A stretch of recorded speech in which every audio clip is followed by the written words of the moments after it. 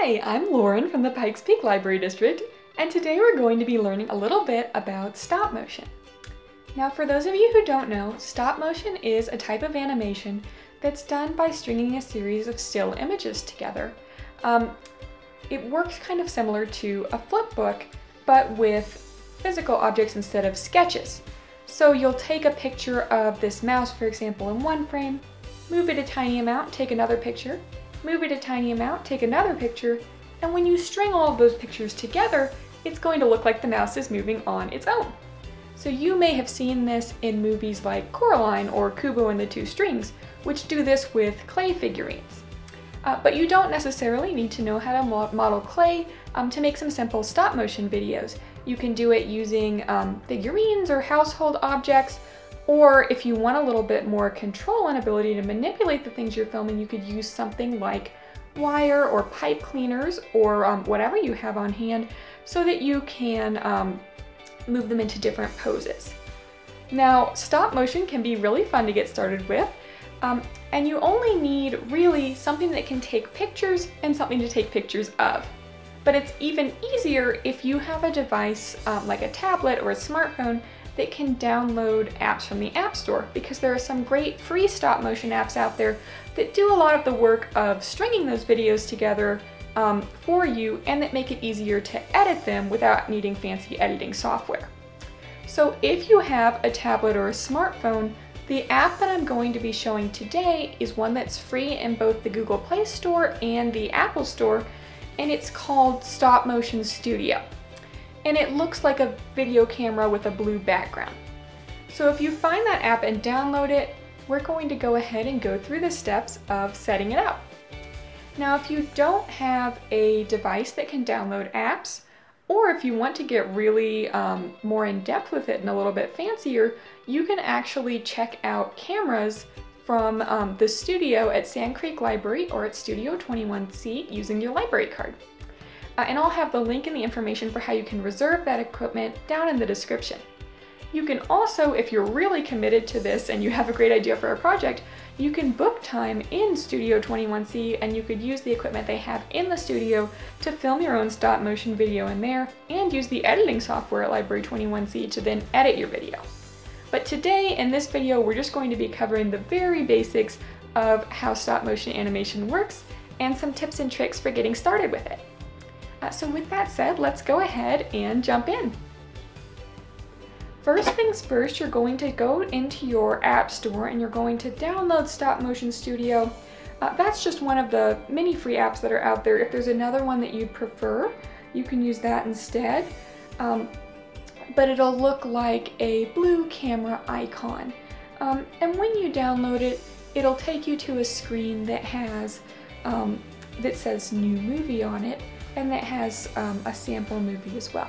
So what you'll do is you'll click that New Movie button, and then you're just going to real quick get some settings ready to make sure that you're ready to start filming. So first things first, you can click the gear icon on the bottom left, and then you can click on the first icon there that looks kind of like a speedometer. You can see that it's automatically set to 5, and that refers to 5 frames per second. Now, to make our stop motion video look very smooth, what we're going to be doing is upping that to somewhere between 9 to 12 frames per second. Once you've changed that, click the Done button on the top right corner, and now there's just one more thing to do. Okay, so now that you've got your app set up and you're ready to start taking photographs, the first thing you want to do is to make sure you've got your scene ready to go. Now, I said before that I had molded pipe cleaners into little figurines, and that I was using a figurine that I had in my house, this little wooden mouse. You could use pipe cleaners, you could use wire, you could use household objects, whatever you want to use for your video. Just come up with kind of a storyboard in your mind of what's going to happen from frame to frame. Now you have to keep in mind, it's going to take, 10 photographs to get 1 second of footage here. So you're going to really need to be making these teeny little incremental movements, and it'll take a lot longer than you might think. But it can be a really relaxing thing to do. So don't rush, just keep in mind what kind of motion you want to have. If you want it to be smooth motion, you need to be making these really tiny movements in between each frame, and maybe even taking a couple pictures of it in the same position to really make sure it doesn't look choppy. But if you want to look like it's jumping, you may move it really fast, a really long distance in one frame to give it that effect of it moving really quickly. So that's just something to keep in mind. So in my case, I've got my figurine ready to go. I've got my mouse ready to go, and I'm putting them on a table here and getting it set up. The next thing I'm going to do is figure out where I want my device to be. So in my case, I'm going to have my phone leaned against a stack of books so that I get a nice frame of the mouse and the man. And I will make sure that my phone is stable where it is, because if I'm holding it by hand, my phone is going to be shaking. But we don't want our pictures to be shaking. We want just the objects to be moving in the frame. The frame should be still. So in order to do that, you could use a tripod, or you could, like me, use a stack of books. Whatever you have on hand that works, just make sure you're not holding it by hand, because that can really mess up your video. Now once you're ready and your camera's set up and your scene is set up, you're ready to start filming, and I'll show you what that looks like. Okay, so now that I've got my scene set up the way I want it to be, I'm in the camera mode and I'm ready to start filming. So I'm going to go ahead and hit this red button, and it's going to take a picture. And then I'm going to move my mouse a little bit and take another picture. But you can see that's moving the camera a little bit, right? Every time I tap the screen. So instead I'm going to go to this clock button, and I'm going to change it to take pictures on a 5-second delay. And I'll wait for it to stop moving. I'll start it, and here we go. Took a picture. Took a picture. And you know, if my hands get caught in any of these frames, I can go in and delete them afterwards. The important thing is just to make sure that I'm moving very gradually and that I have a sense of what I want to be moving in each frame. And sometimes I'm going to leave it to take a couple pictures of the same scene, but afterwards I'm actually able to go ahead and duplicate some. So if I want to have, you know, a couple frames of this mouse in this position, I can do that as well. So we have this person turning now. The mouse is getting closer. And now let's go ahead, and in this next scene I'm going to have it do this really big leap and tackle him. And I want to take a couple pictures of that. And then I'm going to show it down back on the ground. And it's going to run away.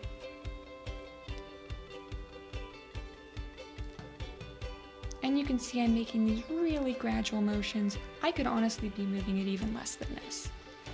But we just want to make sure that when this is all strung together, that it has a natural look to it. And this is a very simple scene, right? There's nothing too fancy going on here.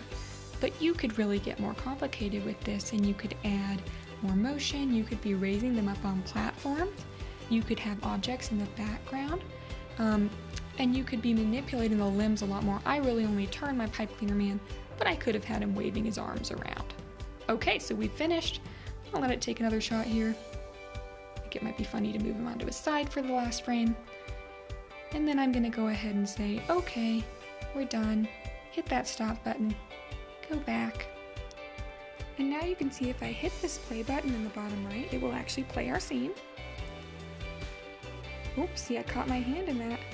So instead I'm going to go in, I'm going to scroll through, and that frame that had my hand in it, there it is. I'm just going to delete it. And I could duplicate some of these to make it run smoother. I could add more audio to them.